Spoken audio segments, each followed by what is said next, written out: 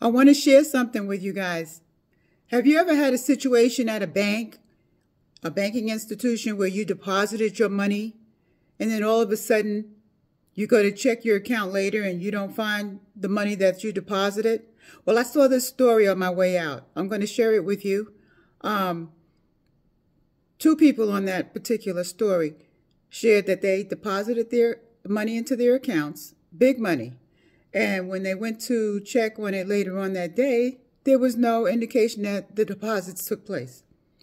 Fortunately for them, they kept receipts.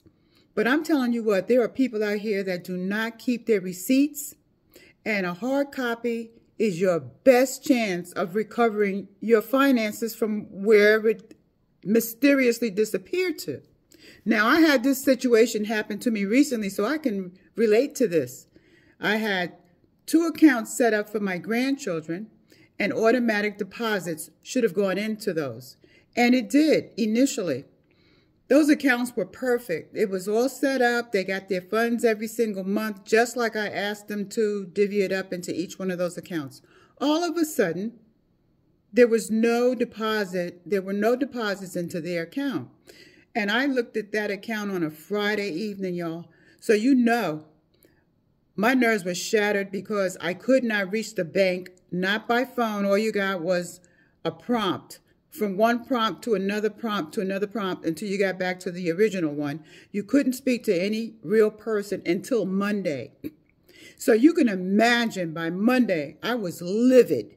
So by the time I got to the bank and explained my situation calmly, believe it or not, I kept my calm. You cannot handle a situation if both parties are not calm. I'm telling you the truth. Excuse me.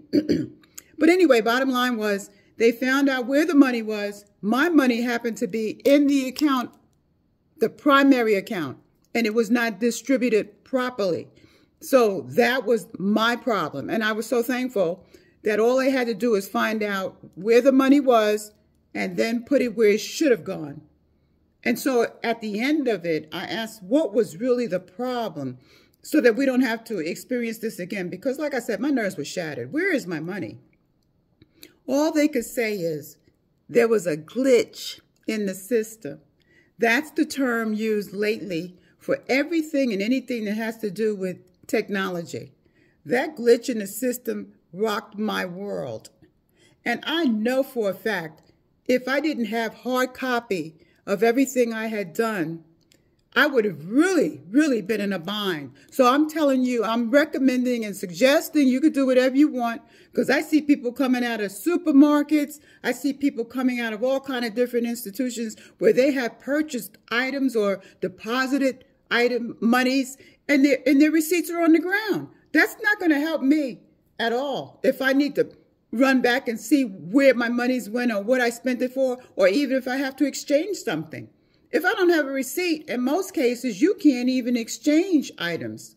So I'm just saying, check out this particular article that I'm talking about. I'm going to leave it in the comments below. I'm going to leave it below, and you can check it out when you want to. But I'm telling you, it's a good idea to pay attention to all of your finances. I have another story about banking, my mortgage, but I'm going to share that later because I got to run right now.